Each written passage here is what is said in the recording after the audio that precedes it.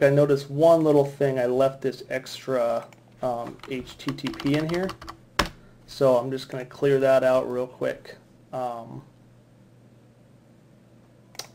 then re-export it real fast. Sorry to do this on the video, but it should go pretty quick.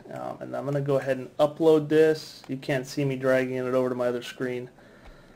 But I just uploaded it to my web server. I put it in a directory called mySql. Alright, so we'll test it out here. Alright, so there's our score. I'm going to enter a new score, which right now it is 12,000 because that's what we set it to. And there we go.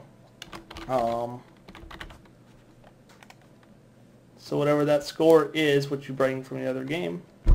And there it is. And there is your high score table. It'll bring in the top, top 10 scores. I really hope this was useful to people. I will attach a zip file with the PHP files and also the